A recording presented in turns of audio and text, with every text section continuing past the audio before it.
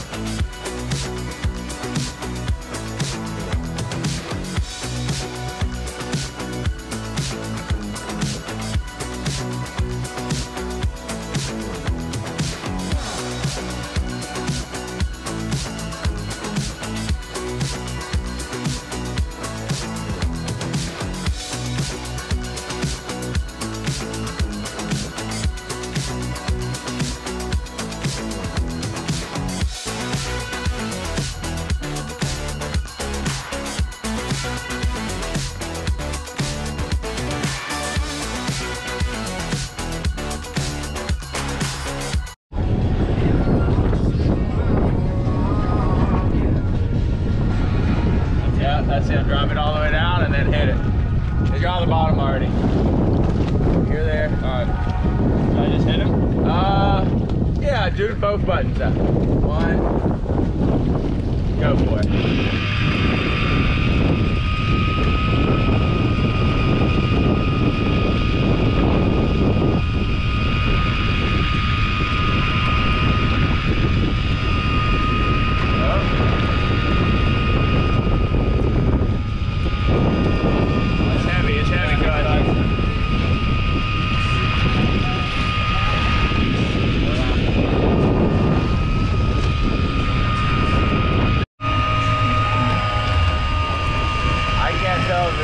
You got the drag now to like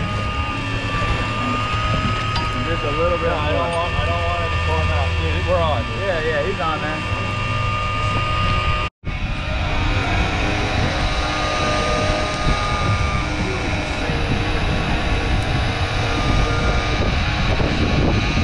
Right now we're pulling against him.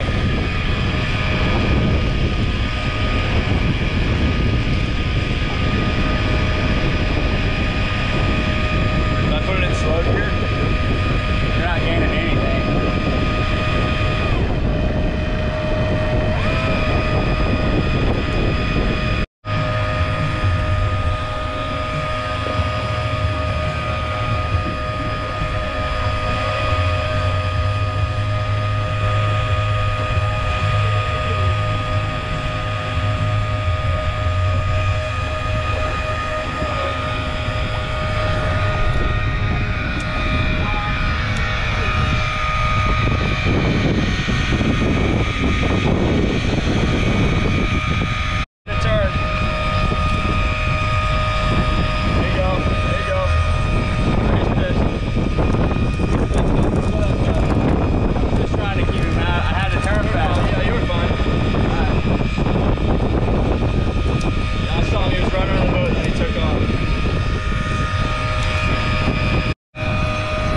So we've been fighting this sword for about 20-30 minutes now.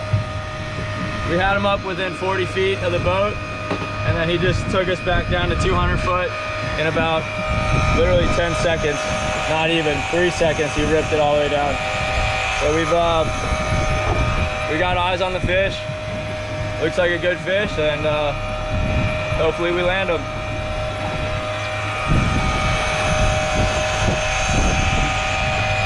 I would do a big circle and get back facing where I could see again. Yeah, there he goes. He's back down to 200. Took us all the way from 40 feet all the way down to 600 in about 20 seconds.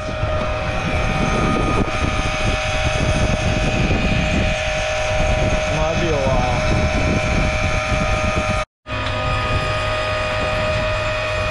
Had the shakes when we hooked this fish. Got a drink of beer to chill out. And I was like, you can't throw a harpoon with your hands like this, you know?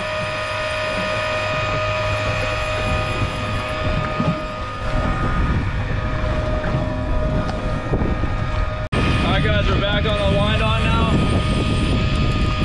little bit of relief there since this is like 250 pound mono versus 80 pound braid. He sounded us all the way down to 600 foot and now we got him at 125. And yeah, we're about to see what happens here. If he jumps, you need to have the camera on the fish, okay?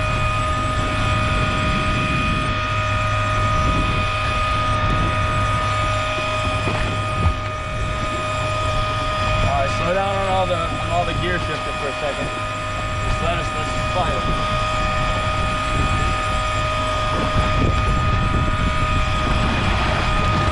I'm just trying. The wind's pushing us away from him. Go ahead and slowly drive. It's pushing us away from him and against the current. Yeah, go ahead and slide. Yeah, slide us this way a little bit. There he goes. Yeah, I want to keep scope. Get ready. Watch out there. there. Camera on him. There he is. There he is. There he is. Big fish, big fish. Go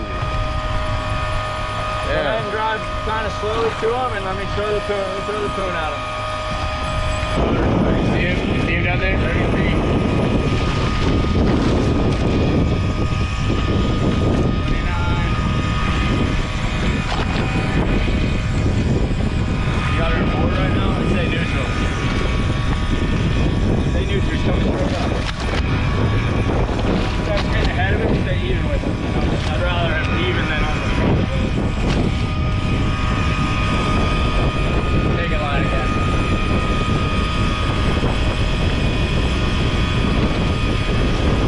If I can stop him, he's gonna split. I just want to add a second. No, he's coming back.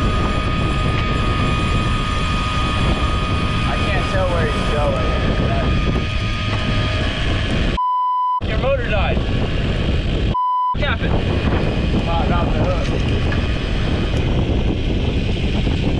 Came off. He shook the hook. You came Motor off? didn't die. Keep reeling. Where's he at? He's under the boat. On. Turn. There, now he's off. Well, there we go, guys.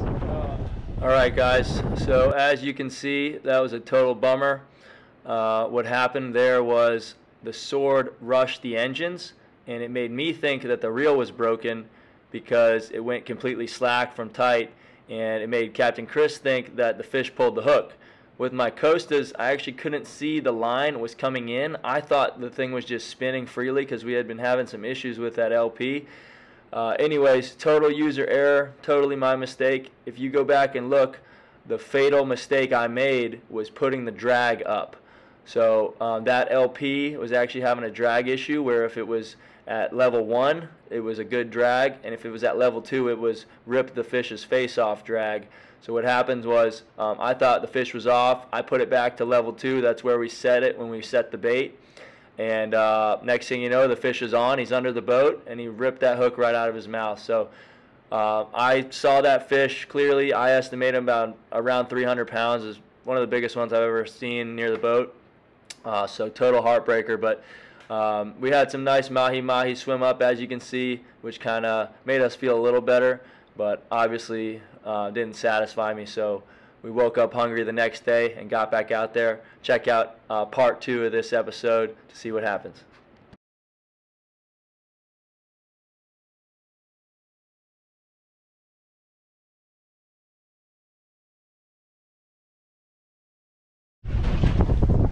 Alright guys, we were a little bummed out because we had about a 300-pound sword pull hook right under the boat.